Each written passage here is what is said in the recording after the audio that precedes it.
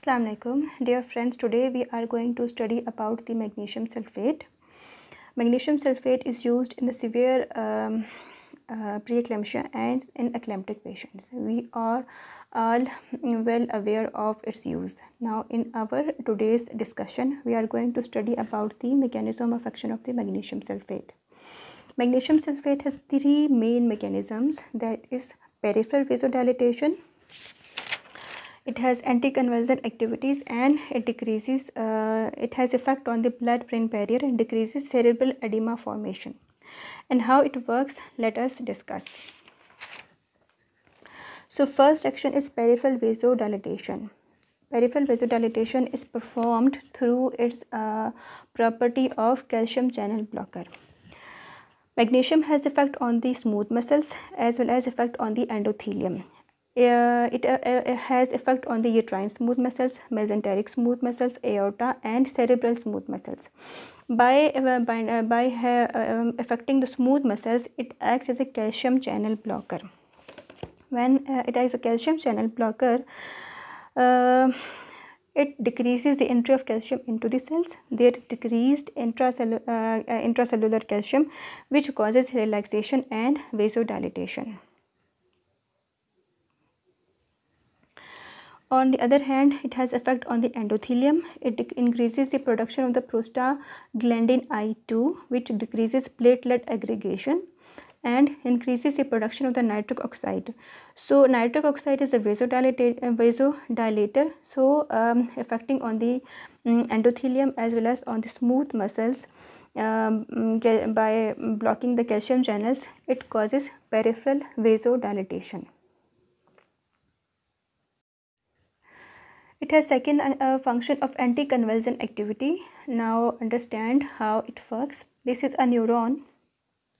So in eclamptic patient, there is increased release of the glutamate. There is excessive release of the neurotransmitter glutamate. And what does this glutamate do? It binds with the NMDA receptors.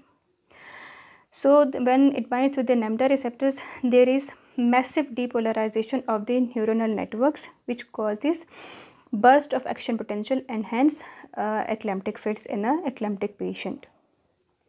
What happens?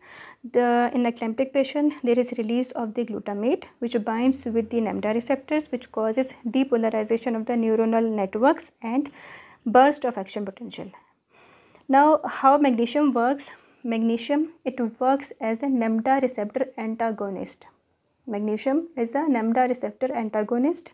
It binds with the NMDA receptors, and hence the glutamate, it does not bind with the NMDA receptors, and hence it limits the massive neuronal depolarization. Let's repeat again. This is a neuron. In eclamptic patient, there is excessive release of the glutamate, which binds with the NMDA receptors, which leads to the depolarization and burst of action potential and hence seizure activity in the eclamptic patient. Magnesium, when magnesium sulfate is given, it works as a NMDA receptor antagonist. NMDA receptor antagonist decreases the neuronal depolarization and hence action potential and leads to the anticonvulsant activity. Then there is effect on the blood brain barrier and cerebral edema formation. As we all know that in eclamptic patient there is cerebral edema. Let's understand by this diagram. This is an cerebral endothelial cell, and what happens in the eclamptic patient, there the tight junctions, the blood brain barrier is disturbed. The tight junctions, they have increased permeability, and which causes release of the cellular content out of the cell and leads to the cerebral edema formation. Now again, magnesium has activity, calcium antagonist. It has antagonist properties. It binds with the calcium channels.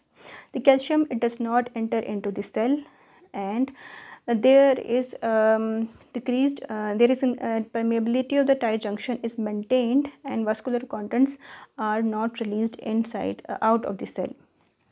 Now let's understand. Magnesium, it has calcium antagonist properties.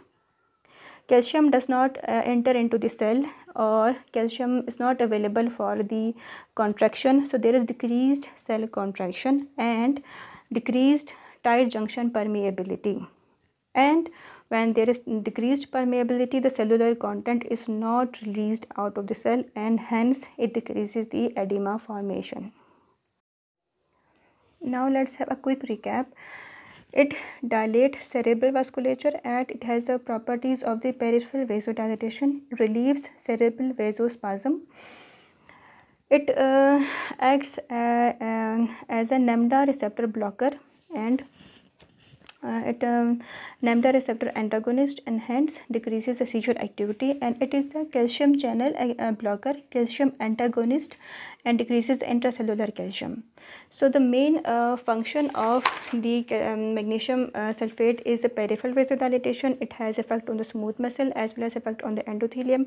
Calcium channel blocker decreases entry of the calcium inside the cell, and hence causes relaxation and vasodilatation, and hence decreases the vasospasm. It has anticonvulsant properties. Anticonvulsant properties is by acting as a NAMDA receptor antagonist. When it acts as a NAMDA receptor antagonist, it decreases the massive neuronal depolarization, and hence decreases the burst of action potential, and eclamptic fits are controlled. It has effect on the blood-brain barrier by again working as a calcium antagonist. Calcium, when there is not available, it decreases the cell contraction and decreases the tight junction permeability, and hence the cerebral edema formation is decreased. This is the mechanism of action of the magnesium sulfate.